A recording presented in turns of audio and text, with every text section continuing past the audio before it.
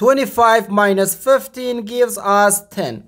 And here we have 9 divided by 3, which equals 3. And 10 times 3, which equals 30. But this answer is not correct, because according to the order of operations, first we have to do parentheses, then exponents, then multiplication or division, and finally addition or subtraction. Remember that multiplication and division have equal priority, and we have to work from left to right. And the same applies to addition and subtraction. In this expression, we have one subtraction, one multiplication, and this parentheses. Inside this parentheses, we have one division. We need to pay attention that here we have a multiplication, because in mathematics, when a number is placed next to parentheses, it means multiplication.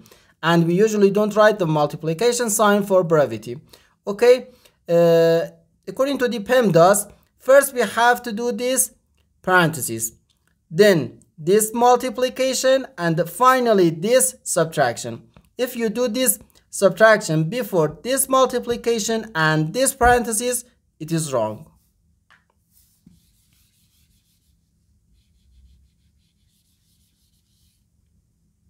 So first this parentheses.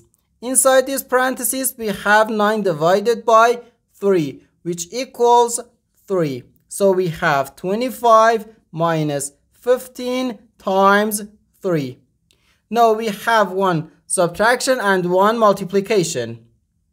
Multiplication has higher priority than subtraction, because in PEMDAS multiplication comes before subtraction.